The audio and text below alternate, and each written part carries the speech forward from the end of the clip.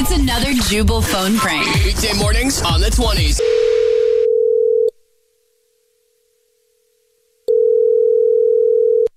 Hello? Hey, yeah, this is Tom. I don't know how these guys got in my backyard, but you need to come get them. Yeah, I guess I don't really know what you're talking about. What's your name, first of all?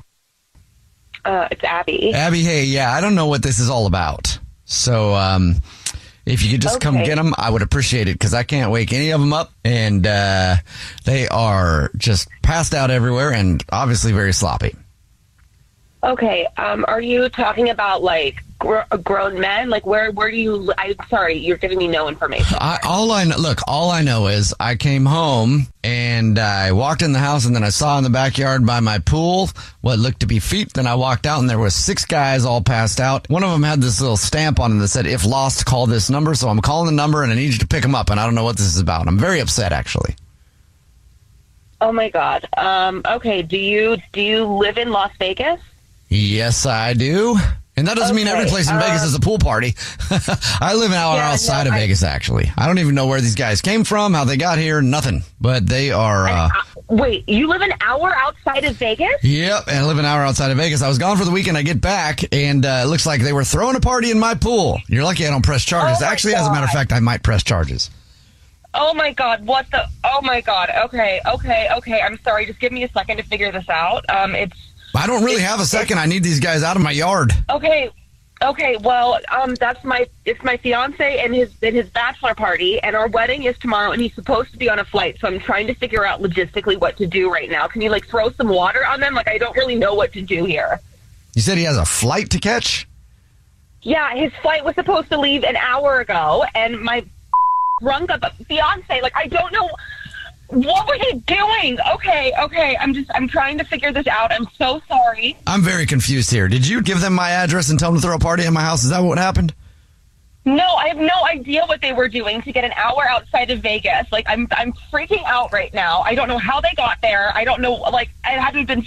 I'm so sorry. Please don't press charges. They're good guys. They're not violent or anything. They're accountants. Oh my God. I don't know what to do. Our wedding is tomorrow. You're getting married tomorrow? I'm getting married tomorrow, so I'm dealing with a lot right now, appointment-wise. I'm supposed to be going to get my hair done in 30 minutes. Please, can you try and wake them up so they can? I have to find them another flight. Oh my God! Can you? I'll call them an Uber to come get them. Oh my God! I can't believe he did this. Are you kidding me? You sound upset. Yeah, I'm upset. I'm upset because my husband is potentially in legal trouble, and I've spent our entire savings on this wedding. And oh my God, I don't know what I'm going to do. I know no one in Vegas to come get him. I know this isn't your problem, but my wedding is tomorrow. I'll tell you what.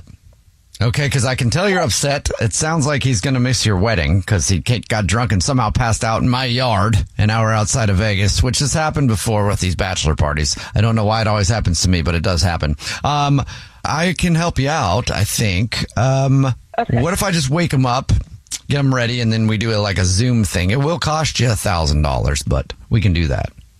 No, I'm not going to pay you $1,000 to Zoom in my husband. That's not how this is going to work. You've convinced me. I'll catch a flight out there and be a stand-in.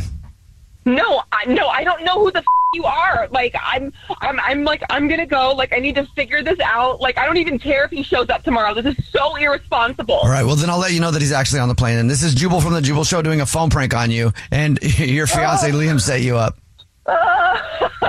It's a joke. Oh, my God. He said you were worried he wasn't going to make it back from Vegas from his bachelor party and wanted to mess with you. Yeah, well, no. Oh, my God. Oh, my gosh. Well, I guess our first night of marriage, he's going to be sleeping on the couch. This is Wake up every morning with Jubal phone pranks.